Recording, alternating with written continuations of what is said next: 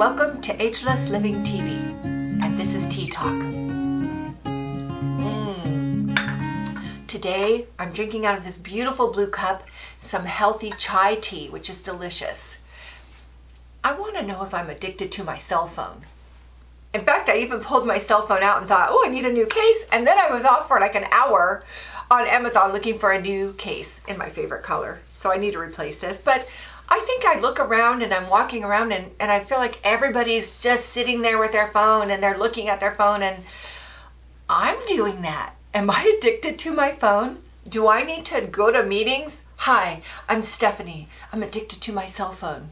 I feel like sometimes it's almost like it's a part of my body, like it's my hand or my arm. And I just feel like if I'm not holding it, what am I doing? Where is it?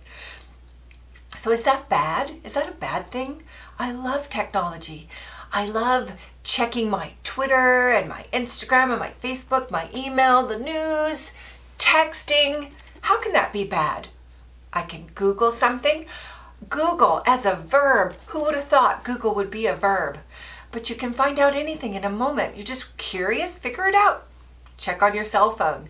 And how can it be bad if my daughter FaceTimes me with my grandkids and I get to see them face to face, real time? They get to see me. They're so happy to see my face on that little screen, and I'm happy to see theirs. And how can that be a bad thing? But then there's some times when maybe it's time to unplug. And for us, we live near the mountains and we're photographers, so we like to drive up to the mountains and take pictures. And well, there's no cell signal up there. And I feel a little antsy at first. I think, oh, I can't, where's the cell signal? And you're holding the phone and nothing. And then I just sort of relax and kind of just enjoy. I can't, so therefore I relax. Maybe I need to do that more often. Do you ever unplug? Do you think you need to? Are you addicted to your cell phone like I am? And is that a bad thing? I'd love to see your comments, and I'd like to know what tea or coffee you're drinking. So let's toast.